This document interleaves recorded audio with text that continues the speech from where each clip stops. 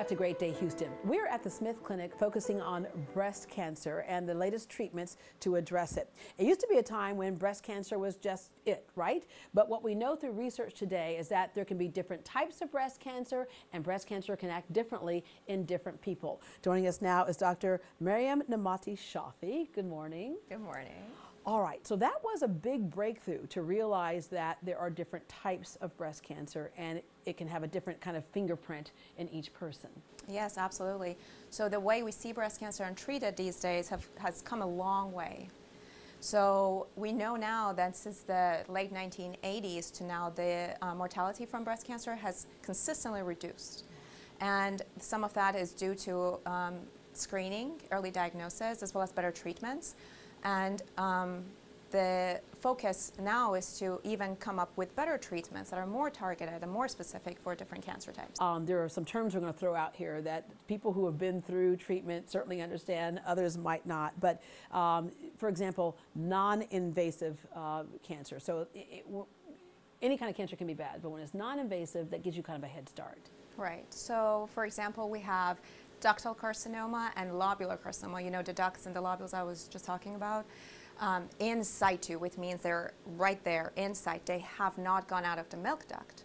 And so the treatments for each of those is different. Mm-hmm. So we think that essentially for patients who have DCIS, they have about 5% chance of developing invasive cancer over the next 10 years. And with LCIS, lobular carcinoma in situ, it's about 1% a year. There are things like lumpectomies, a mastectomy. Someone may just elect to have the whole breast removed, and then the hormonal therapy that you talked about kind of keep things balanced out. Now, when it's invasive, this means you got to get a little bit more aggressive about treatment. Definitely. So the approach changes. So when it is invasive, we look at what's called markers. So we look at estrogen receptor. That means that the estrogen in the body is helping the cancer grow. Mm-hmm. If the cancer have estrogen receptor in it, it's testing positive for estrogen receptor, that means that the estrogen is making it grow. So we would like to reduce estrogen, hoping to take it essentially out of the circulation so that the cancer would not be growing. Mm-hmm. And then the next one is HER2. So the HER2, which is a human epidermal growth factor receptor, it is essentially a molecule that has, you can say, kind of two parts. One part extends out of the surface of the cell of the cancer, and then there is one part inside. So that tells the cancer cell, now go ahead and divide and grow. And what we can do is to block that with an antibody. So we have currently in practice two kinds of antibodies present, the Herceptin, trastuzumab, and pertuzumab, that's supposed to block this molecule so the cancer wouldn't grow, and that's considered targeted therapy. I feel like I just went to medical school, partly. All right. The other one that we started hearing more about over the past several years, and that is the inflammatory breast cancer. This one acts differently, and this one can be pretty serious. So it's about 1% of all breast cancers. So breast can look essentially red, hot, swollen, inflamed. It may be hard to tell it apart from mastitis, which is just infection of the breast. Mm-hmm. And a lot of times women are usually treated with antibiotics, 1, 2, or 3 courses of antibiotics. So they miss the diagnosis of cancer. It can present to us a little bit later than what we like it to, because it is an aggressive kind of presentation, and early diagnosis is very, very important. All right, there are different stages of cancer that we hear about.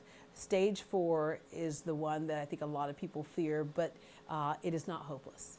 No, absolutely not. Over here at Harris Health, we have about 6 to 7% of our patients with breast cancer are stage 4.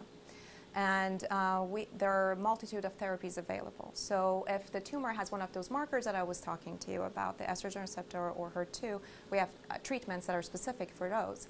And if it doesn't have any of those, which we call triple negative breast cancer, there are chemotherapies available. And of course, the field is changing.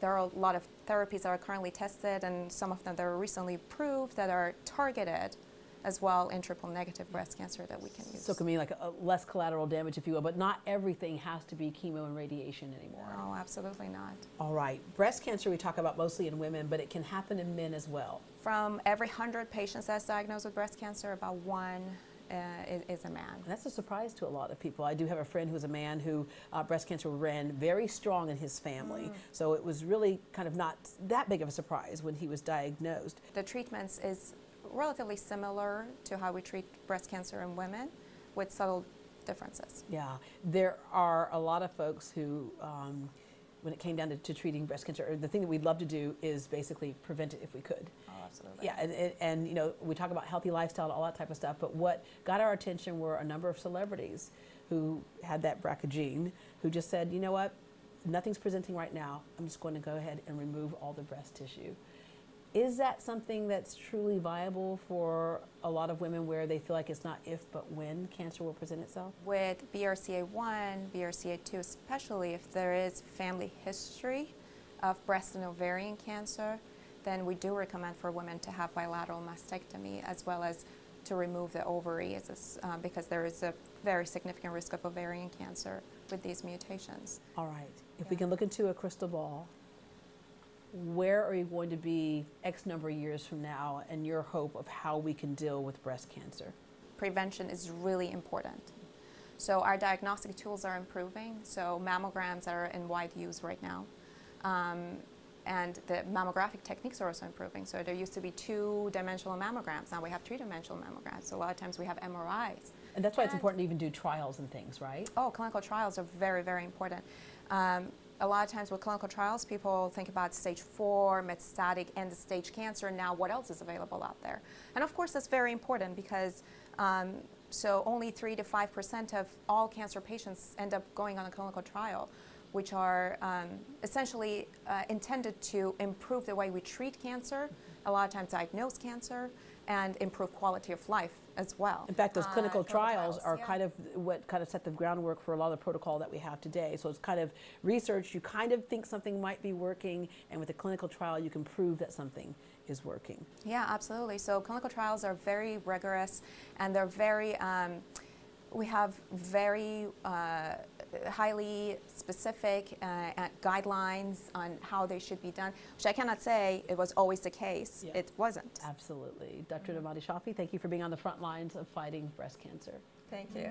When we come back, when your hair starts to fall out, it might be time to wig out.